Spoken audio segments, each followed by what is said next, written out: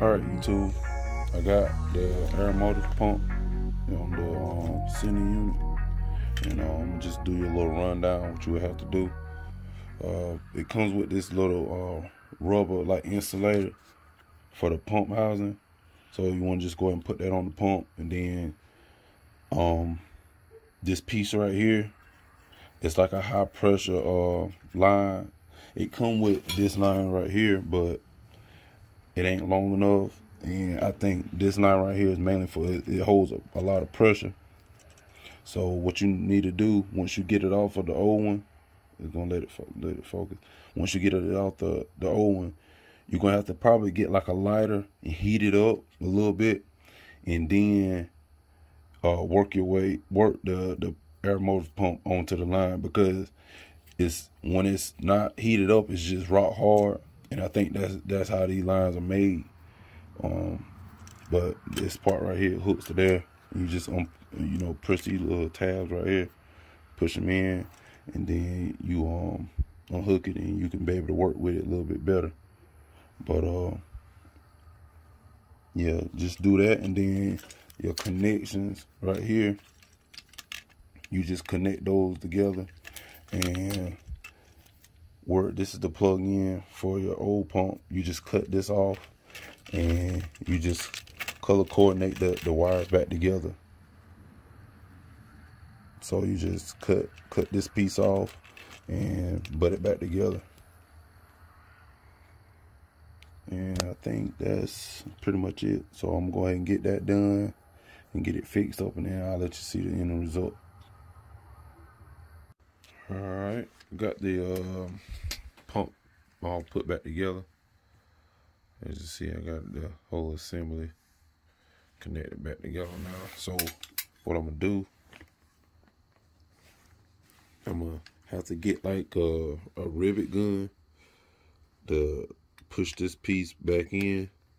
I don't want to put bolts in it, because I think that the reason they do that, because of the vibration from the pump itself, it could loosen up the bolts. So that's why I'm gonna go ahead and try to get me like a rivet gun to get those back in there.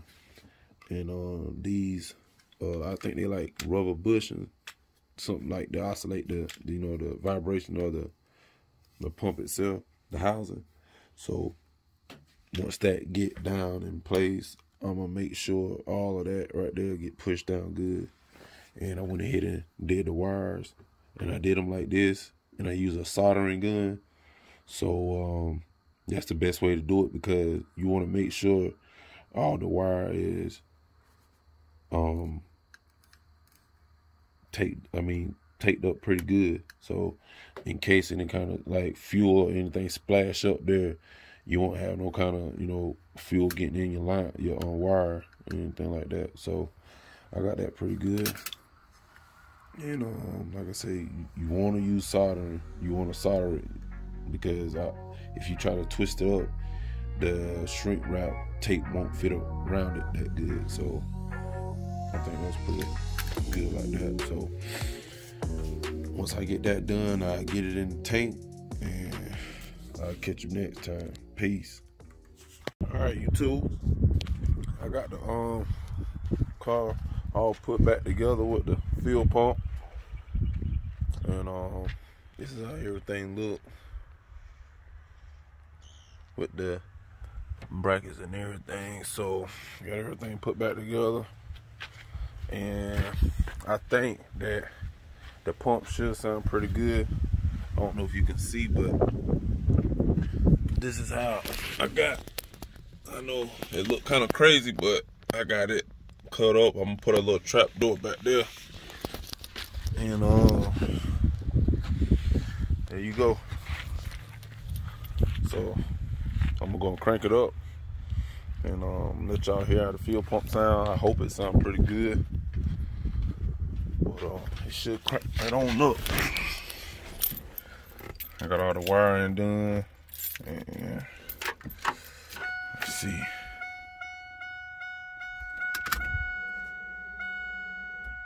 Dang, it sounds a whole lot quieter too. And then too, see, that other pump is not on there, so I ain't gotta hear that big pump winding, because as soon as the key come on, it stays running. You know, it don't shuts off. So that's a good thing. But you have to prime the car for a while. I done did it. So let's go ahead and try to crank it.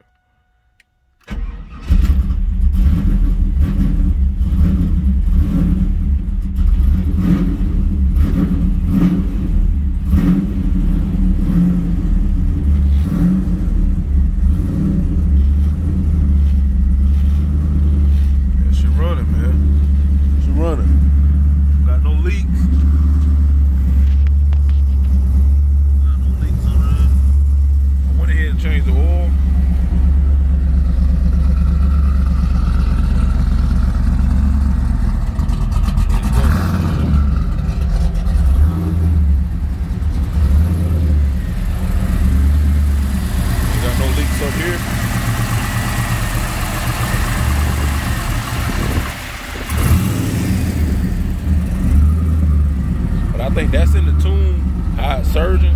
I'm gonna try to get that fixed. But other than that, it's running. It's running. It's just that surging, man. I try to get that looked at. But pump right on up. It's not even that loud. The pump is not even that loud on the inside.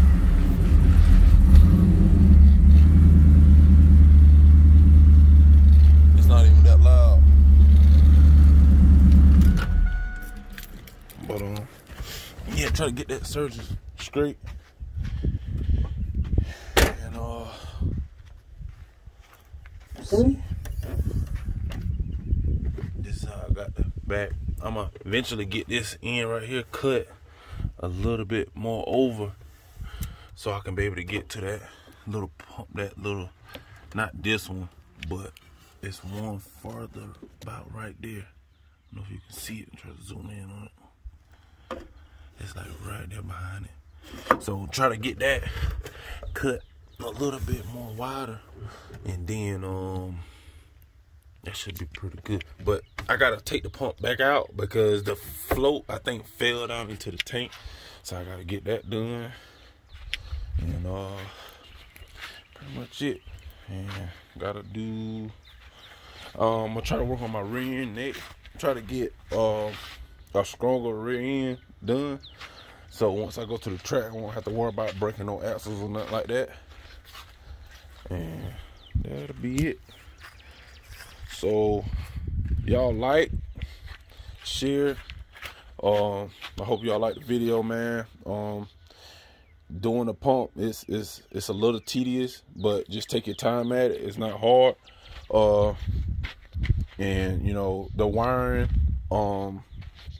this is the diagram for it. It's pretty much self-explanatory. It's really simple. I mean, really simple. So this is the beginning.